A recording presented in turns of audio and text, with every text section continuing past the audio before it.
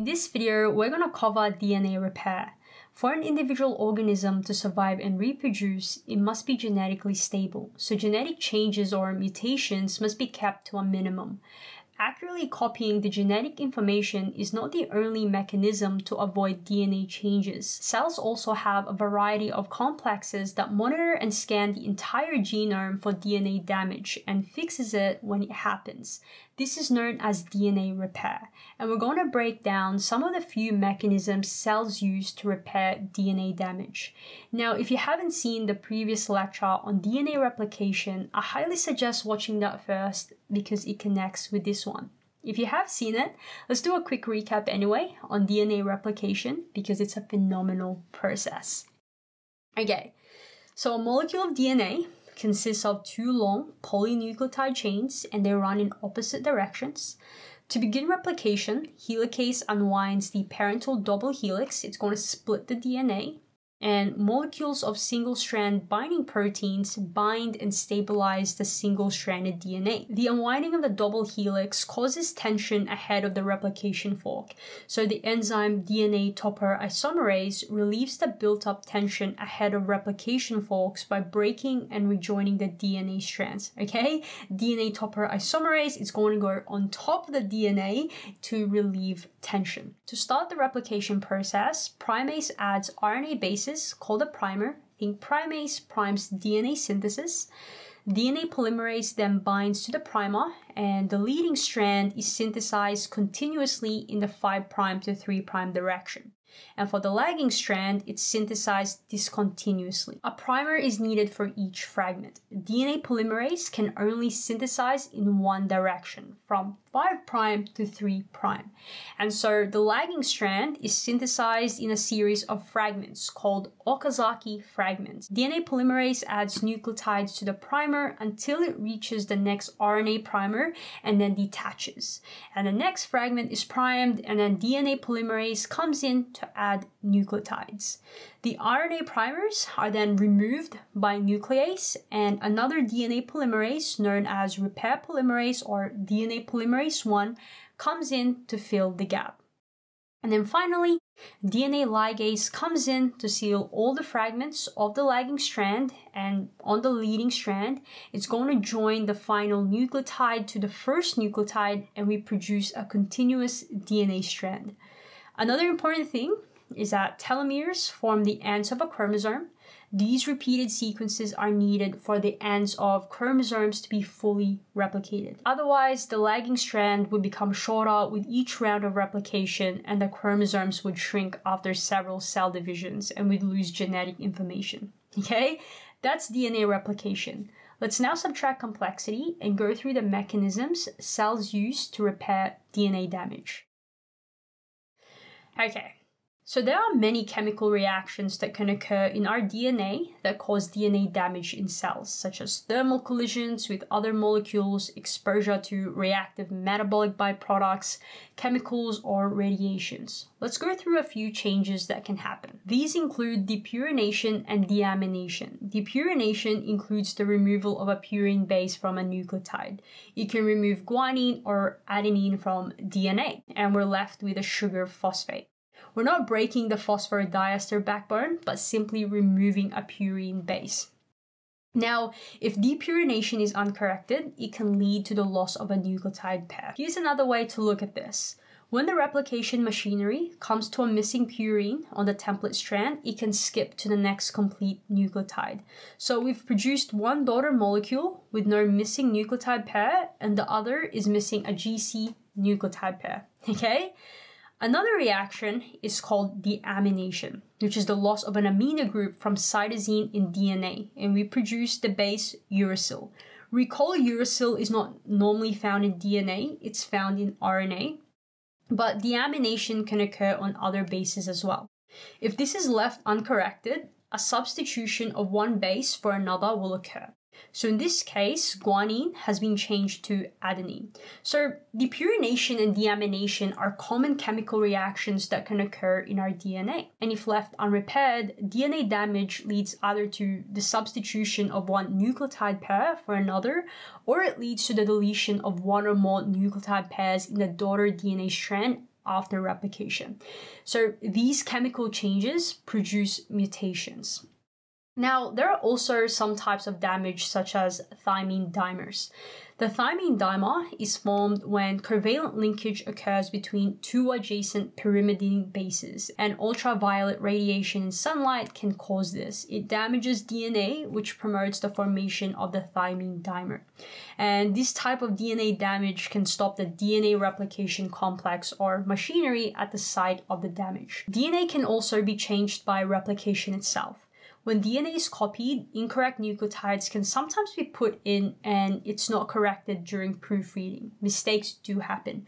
Proofreading is something that we covered in the previous lecture. But for each of these types of DNA damage, our cells have a mechanism for repair. Let's go through this. For mismatched nucleotides, the cells have a system in place called mismatch repair. Okay, it's in the name, mismatch repair. We have the parent DNA molecule here. Okay, DNA replication occurs.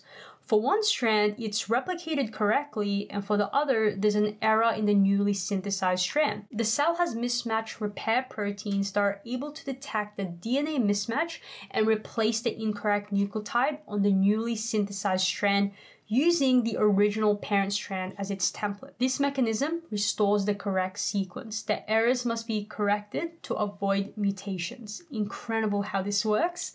In humans, mismatch repair plays an important role in preventing cancer.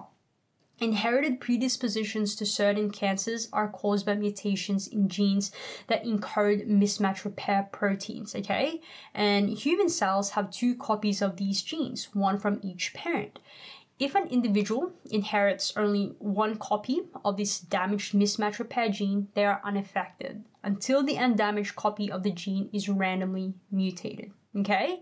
If a cell is deficient in mismatch repair, the chances of it becoming cancerous increase. Okay?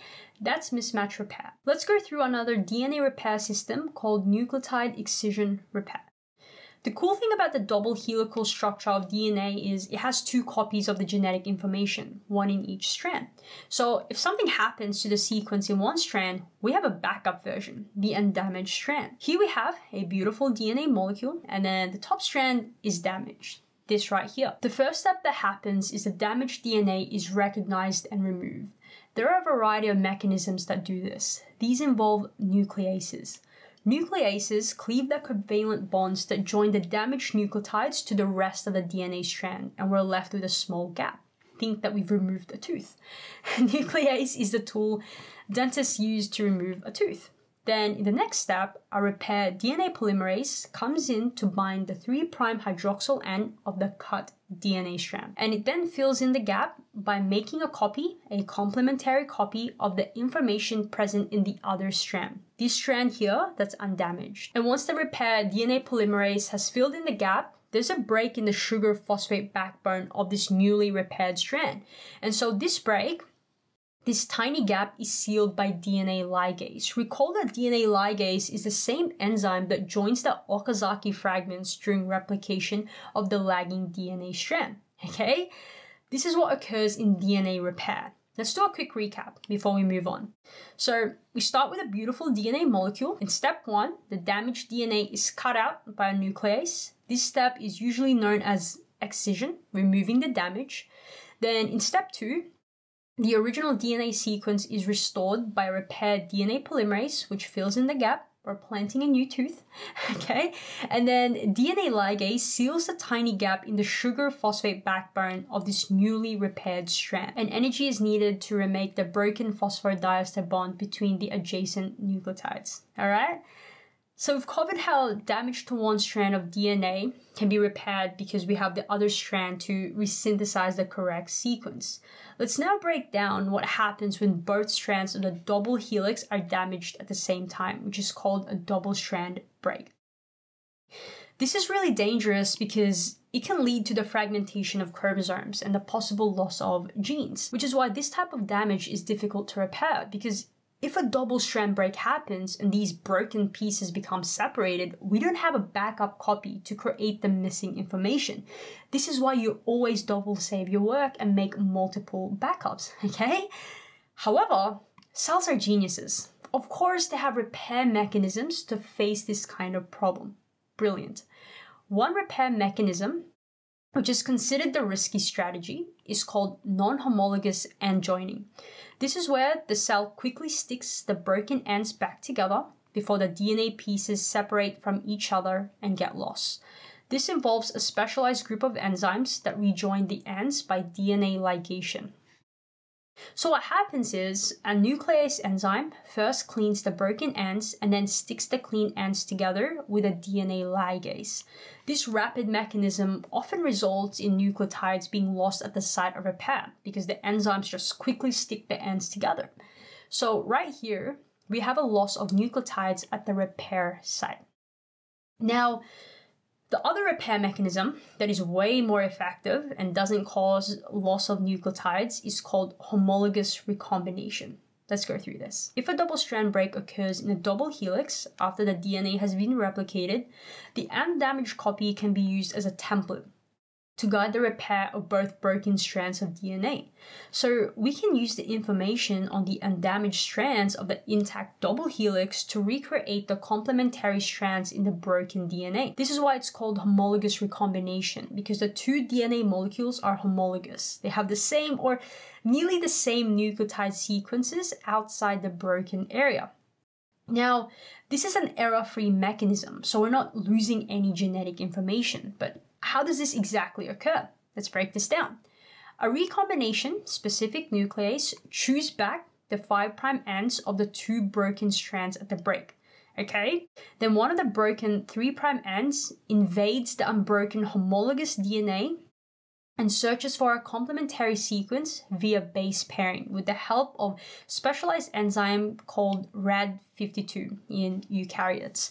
And after the match is made, the invading strand is elongated by repair DNA polymerase using the complementary undamaged strand as a template. After the repair polymerase has passed the point where the break occurred, the newly elongated strand rejoins its original partner, forming base pairs that hold the two strands of the broken double helix together. Alright, and then we complete the repair via DNA synthesis at the 3' ends of both strands of the broken double helix, and then DNA ligation happens. Our end result is we have two intact DNA helices. Wow, okay. Now, homologous recombination can also be used to repair other types of DNA damage. And if you recall, it's also involved in the exchange of genetic information during the formation of sperm and eggs in meiosis. We covered this in the reproduction lectures. We've touched on several repair mechanisms, but what happens if DNA repair fails? Permanent changes in the DNA sequence can have severe consequences for an organism.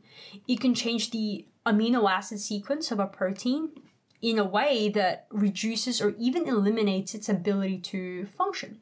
So for example, mutation of a single nucleotide in the human hemoglobin gene can cause the disease sickle cell anemia. The hemoglobin protein is used to transport oxygen in the blood. Mutations in the hemoglobin gene can produce a protein that is less soluble and produces the sickle shape of affected red blood cells. These cells tear as they travel through the bloodstream, and so patients with this disease are anemic. They have fewer red blood cells than normal, okay? Now, before we end this lecture, let's do a quick recap on what we've just covered. Let's do a quick recap on DNA repair. So, rare copying mistakes occur when they aren't detected by the proofreading process. Mismatch repair proteins fix this issue. Now, chemical reactions can damage one of the two DNA strands, and this is repaired by a variety of DNA repair enzymes that detect damaged DNA. And they remove a short stretch of the damaged strand, and then the missing DNA is resynthesized by repair DNA polymerase, using the undamaged strand as a template. Now, if both DNA strands are broken, the double-strand break can be quickly repaired by non-homologous end joining, but this often leads to nucleotides being lost in the process. This is a risky strategy, and so the cell uses an error-free mechanism called homologous recombination to repair the double-strand break by using an undamaged homologous double helix as a template. So DNA repair processes are important in protecting our cells from mutations that can have severe consequences. Thank you for watching this video. Make sure you subscribe to EKG Science so you don't miss a single lecture. And remember, subtract complexity and slow down. To study the next lecture, simply click the next video or you can view the entire playlist. Hey, stop procrastinating!